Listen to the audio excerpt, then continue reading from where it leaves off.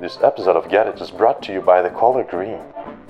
It is green. Yay!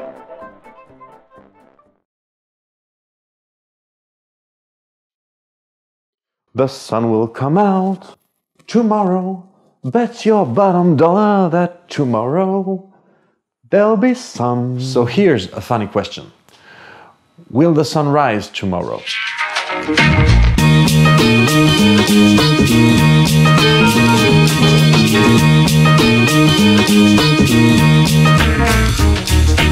So, will the sun rise tomorrow? That's a stupid question. It is really not. Of course the sun will rise tomorrow, and may I add, it will rise whether we watch it or not. And how can you be so sure about that?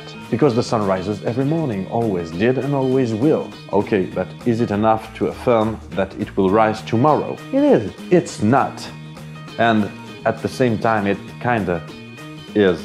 This problem has been introduced, reason? Don't, by Pierre-Simon Laplace sometime in the 18th century, and it is a real problem. It makes you wonder, what is an admissible scientific proof? And the underlying question is, what is science? Science, as you may already know, doesn't hold any truth.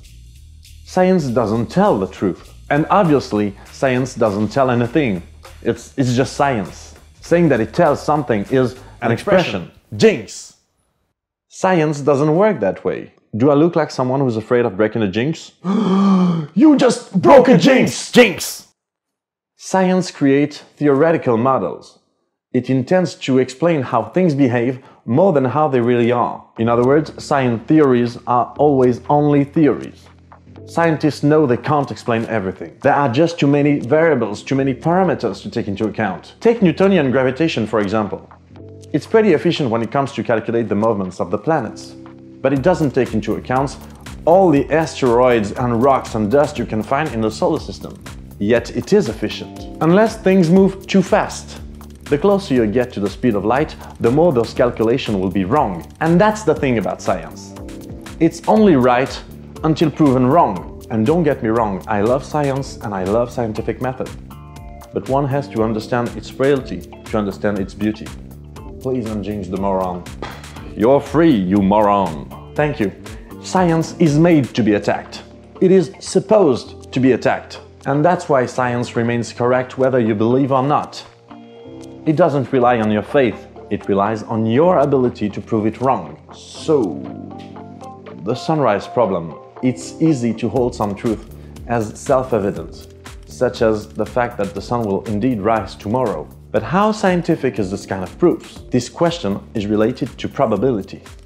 Because, let's face it, we have no reason whatsoever to believe that the sun will rise tomorrow, other than the fact that it has always risen every known past day. And this problem can be seen as a Bayes problem. Thomas Bayes was a Presbyterian minister and a statistician. His works led to a theorem known as the Bayes rule, which was later rediscovered by Laplace. And here's how it is.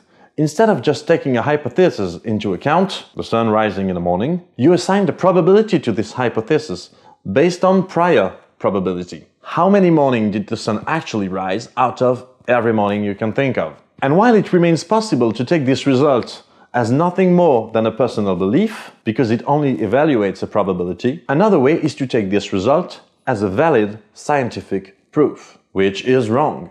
No, not really. Which is kinda wrong? No. It is what it is. It is a scientific proof, not a truth. A scientific proof. Valid until proven wrong. Basically, you know the sun will rise tomorrow because it has no reason not to, and always has this far. This is also what science is about. So tell me now, do you get it?